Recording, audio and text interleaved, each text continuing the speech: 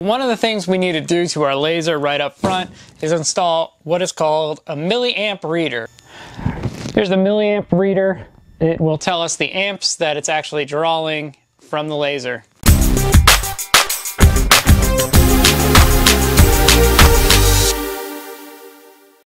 All right, so we're at the back of the laser. We're going to raise this up.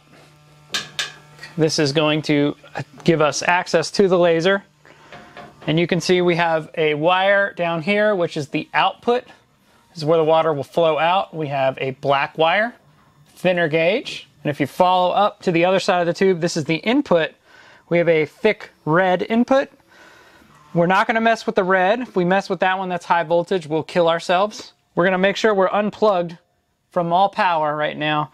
We've actually been unplugged for probably 2 days now, so we know that there's no power flowing through this. We're going to follow this black wire down, and we can see it runs along the tube all the way over here, and it comes in on the side right where the black and red wires come in, and that's coming from the power supply. So we're going to follow that down. We're going to go over to the other side, open the panel, and let's look in there.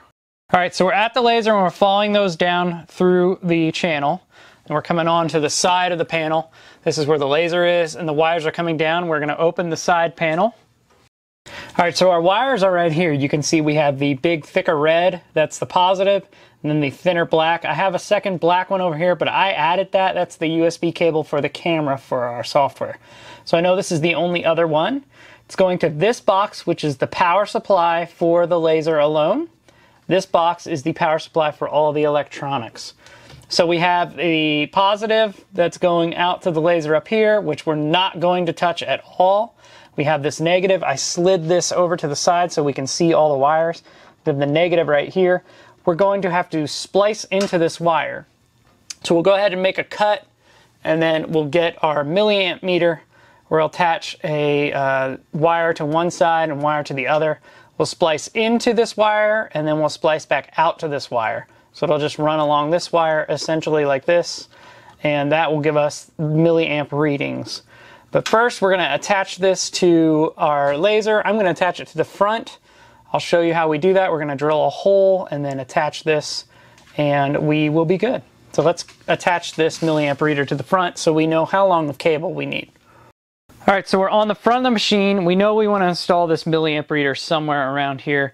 I'm thinking we're going to put it right at this panel. When I look around and check, if I lift this up, and I just looked back through, made sure that there was no cables or anything in the way. I have a cable running over here that's going to all these, so we're going to install it right in the center. So what I want to do is find that measurement and look kind of where it is, and then I'm going to turn it around and I'm going to see the inset right here, this bigger circle.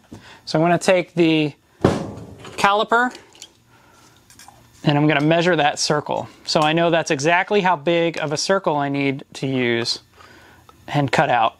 So we're at 48.75, and in inches that's 1 59/64. So we're going to probably go a little bit bigger than that, and then we're going to cut a hole and then we'll inset this. We're not going to use this as our center because you can see kind of it's a little lower. So we're going to kind of find our center there, make our center hole, and then we'll sit it in here. We'll also have to drill out some holes for the bolts that are going to go through and hold it onto this. So we'll do our big circle first and then line up these two bolts. All right, so we got our hole cut and the two little holes to hold these bolts. So they're just aligned like that. It'll fit in flush. So we know where we're going. So now we need some wire to go through here and down along the side to our power. So what I'm going to use the grounding wire that came with the machine. It's thick enough gauge and it's extra wire. We don't need grounding in the United States since it's done through the plug. All right, you can see our plug right there. We're going to pull back and we're going to go down along this way with our wire and down through the hole right here.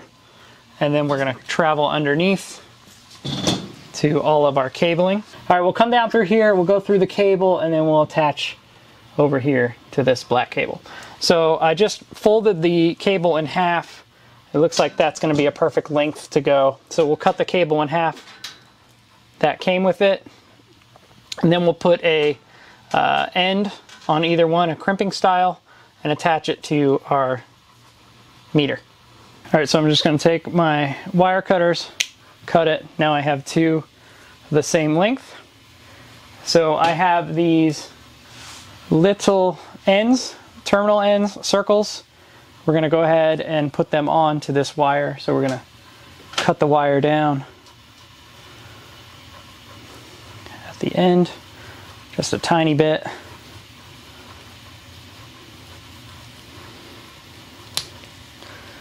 Strip the wire on both ends. So where we get bare wire, then we're going to slip the terminals in and get that bare wire going through the hole.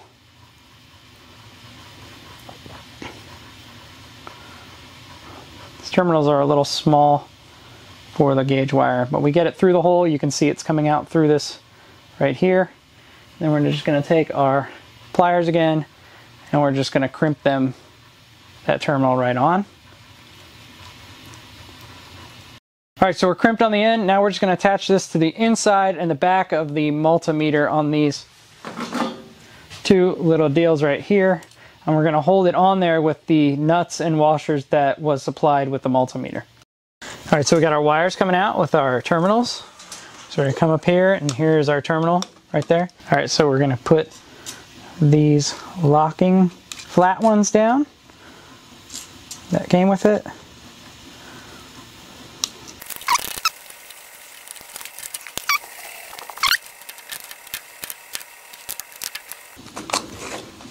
All right, we're ready. Now we can go ahead and place this inside, just like that. We'll line up the holes here. And now our milliamp reader is on the front. And we still have some more. So we're gonna do some locking, some washers, and then some locking washers, and then the nuts, and that'll hold them down, this thing down on the inside, which I can't film because it's too small. Just note I'm gonna secure this thing now inside. All right, so we've got the milliamp on front. It's flushed onto there so we can see. I ran the wire through and now it's coming down. So right now I'm gonna run the wire. I'm gonna run the wire up in here, run it across, and then we'll splice into this black one with the extra wire over here.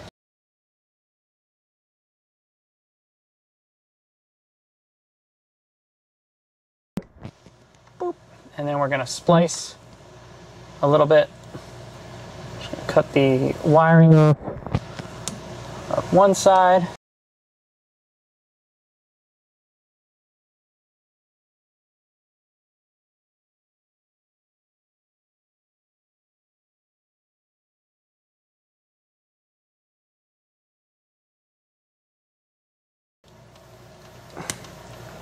We'll do that one. And we'll do that one. All right, so I'm going to use butt connectors. That way I don't need to solder anything. We're just going to use ones that are appropriate. And in this case, I'm going to use the blue. So we'll need 2 of them. And all we're going to do is fit one end of the black in here, down like so. And then one end of the other wire into the other end. All right, so we got them together. Now I'm just going to squeeze it. And then I'm going to come up here and squeeze this one. And that's our wire together. It's our butt connect. So we're going to do one more. And the yellow from right here. Get them in as far as we can into there. Take it and squeeze. Squeeze this one. Give it an extra squeeze. And that's our connection. So I'm going to do one more safety step. I'm going to get some electrical tape and wrap them up.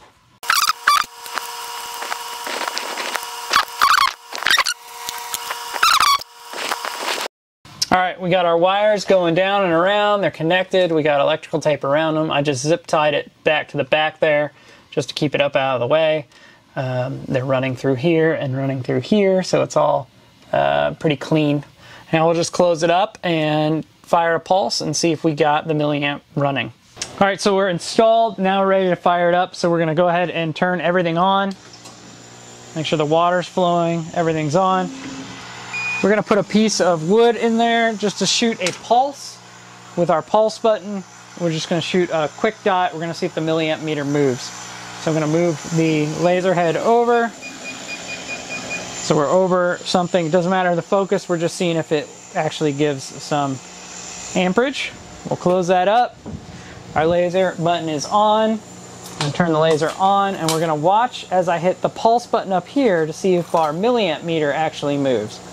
So here I am and I'm gonna hit pulse and you can see it moved up to 5. We're at about 15% power right now, hitting a pulse. We're hitting 4 milliamps shooting a pulse. So we know we got good conductivity there. We're gonna go back to light burn. We're gonna run a few different test cuts at different powers and we're gonna see when we hit the maximum current for our laser tube.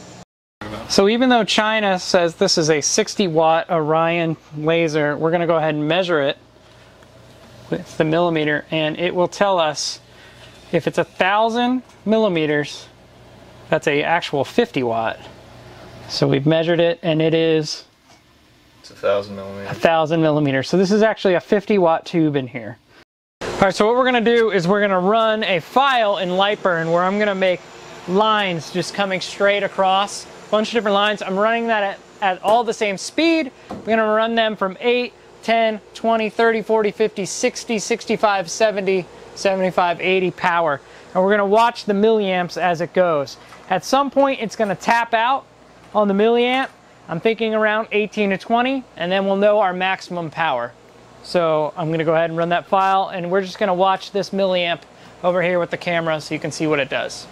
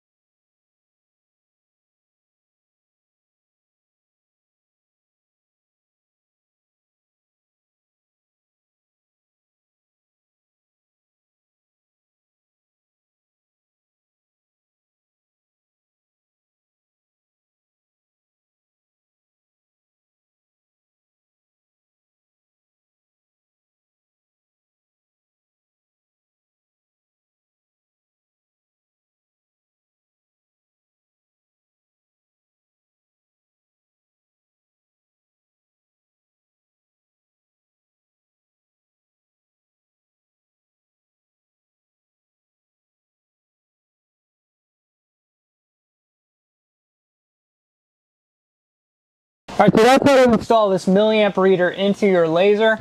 This will give you the proper output for that laser. We know now we want to stay within 20 milliamps or below. One key thing we did is get a 30 milliamp reader. That way our resolution is higher. If we went with like a 50 milliamp reader, our resolution will be smaller, it'd be harder to tell each individual line. So I suggest getting a 30 milliamp or lower, especially with the 60 watt. We know it's actually a 50 watt now that we measured it, so 30 amp below is perfect. Stick with an analog, that will show you real time and you don't have to connect another power line into it.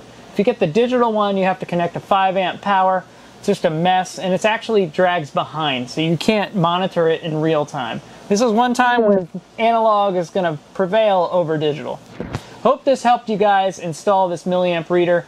If you like this video, make sure to hit the thumbs up. Leave me any comments down below, and please subscribe. I'll come back to you with more laser tips and tricks in future videos. Happy lasering!